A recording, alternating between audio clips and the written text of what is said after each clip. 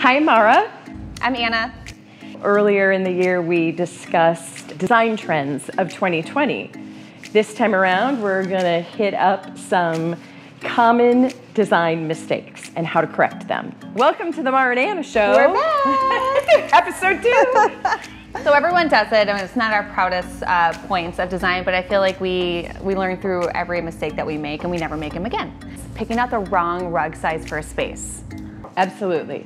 And with that, I mean, that means bedrooms, living rooms, like all of your furniture. I think we talked about this, you know, a king size bed will fit a 9x12 area rug. You want to have at least 2 feet on each side just to get off of the bed comfortably. Queen is usually like an 8x10. So kind of use those as your guide to measuring.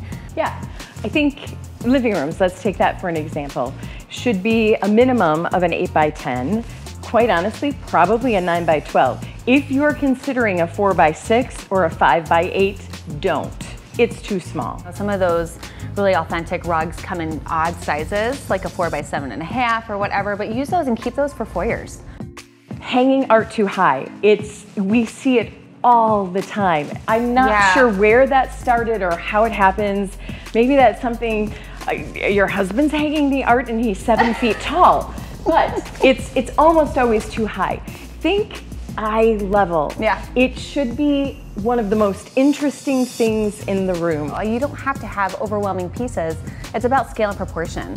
So you might be a little bit intimidated by this huge wall that has a couple pieces on it, but if they're at the right height, visually, it'll be okay.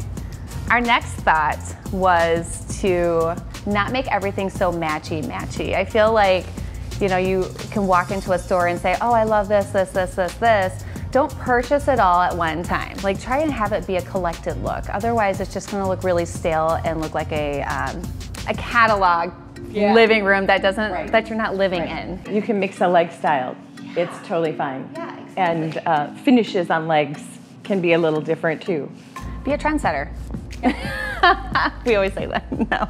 Another one is letting paint color, don't beat yourself up if that first paint sample, even for us, we're experts and we know about light reflective value and all of the details, but sometimes it's the color in between the samples and you really have to, please don't be afraid. Put it on the wall over here and then over there because it changes in the light. I know, it does. And personally, I've had the problem where I've repainted a whole space 4 times. I've done it too. I hate to say that, but I just was not really happy with the color. It wasn't perfect to me. Yep. So for me, I learned that we need to start painting little spots in every variation of lighting in a space. So it's okay if you've made mistakes.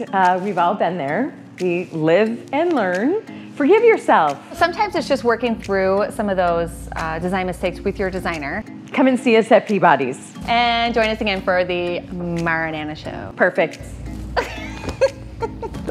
Cut that out. Don't say that. Whatever works.